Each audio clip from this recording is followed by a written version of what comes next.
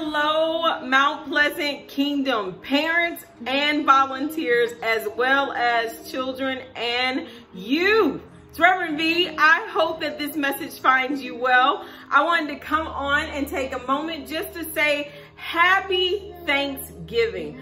Oh my goodness, who would have thought that this would be the year that you'd be like, oh my God, what happened? This year definitely leaves us in a place of many questions, but this year also leaves us with a message that I would call the possibilities of the impossible. We have seen lots and lots of people who have unfortunately lost their lives to this virus, and perhaps you have lost a family member or two.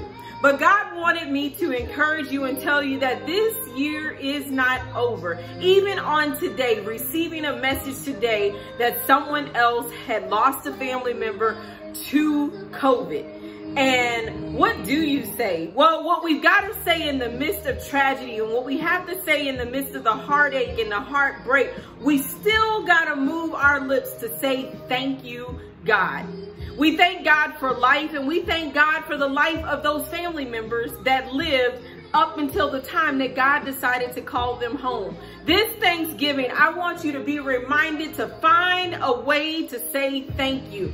God is looking for us to say thank you in the midst of a pandemic. He's looking for us to say thank you in the midst of things not working out. He is looking for us to say thank you when everything in your life has been disrupted, because God is still on the throne. Guess what? There is one thing that we can all be thankful for, because even as you are watching this,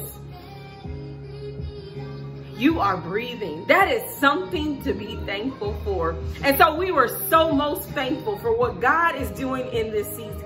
And I am so happy to announce to you that our children and youth have been thriving. Those that I have been able to see on our Sunday services, our Wednesday and our Thursday services, we are more excited than we've ever been, even with having to meet online.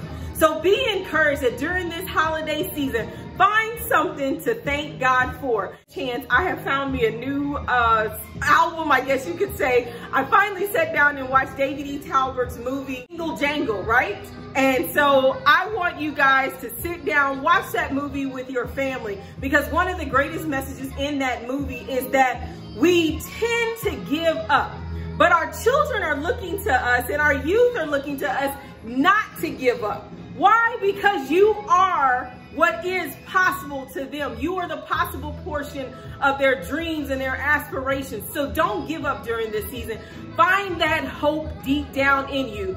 And remember, we are all still evolving right now. The possibilities, because the square root of impossible is possible in me. It's possible in you. So as we are still evolving in what Christ has called us to be and who he has called us to be in this time, we've got to keep evolving. Don't sit down on your couch and say, I'm giving up or I'm letting go of this.